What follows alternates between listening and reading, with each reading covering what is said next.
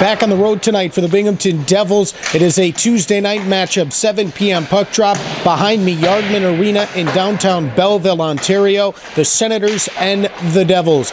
Devils head coach Rick Kowalski pleased with Saturday night's performance against Lehigh Valley. Of course, the night before, the Devils dominating the Belleville Senators, and they hope to continue that here tonight. Yeah, I thought, I thought we didn't manage the puck, especially in the first period. Coming out of our end on our breakouts, they did a good job on the forecheck, but they were aggressive, but they weren't physical, and I felt we didn't have enough composure in situations. You got to be able to make plays under pressure. You know, this team's going to be more of a physical team here tonight, but we just didn't manage the puck enough, and they were able to spend a lot of time in our end. I thought we did a good job defending, and obviously Kenny made saves when we needed. But you know, when you're constantly playing in your end, it's tiring. It doesn't leave you a lot of legs to go the other way.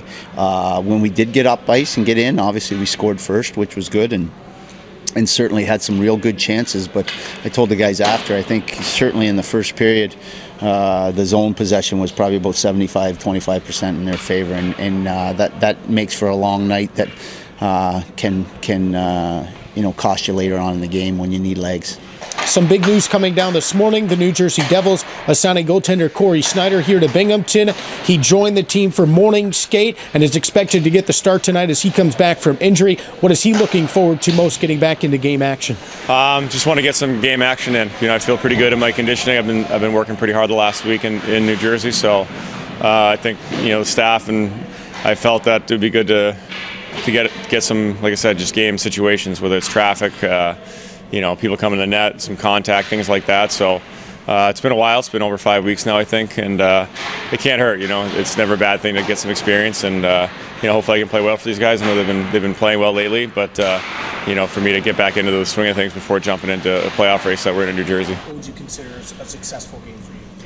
Well, again, obviously, I think the goal is to win. You want to play well and win, and anytime you step on the ice, that's the goal. But obviously, for me, just making sure that I get through, injury-free, pain-free, that my body feels good, that the game, I feel like I'm up to speed with the game and all that stuff. So a lot of different things, but I'm not trying to put too much into it. Just want to make sure I go out there and treat it like an NHL game and try to do my best for these guys.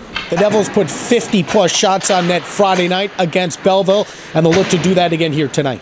Obviously, a different type of team than we played the other night, but expect them to be a little more aggressive on the forecheck. So, our key points tonight are going to be getting back the pucks quick and moving it. And when we moved it clean against these guys, we were able to put pucks behind them or challenge them with speed when they didn't have tight gaps. And I think the biggest thing is we had a lot of O-zone possession time, exact opposite of the night after against Lehigh Valley, where they had to just kind of throw pucks to the neutral zone, and we were able to get it right back up and get after them, and as a result spent a lot of time with the puck and a lot of time in the offensive zone, and hence the result of big shot totals.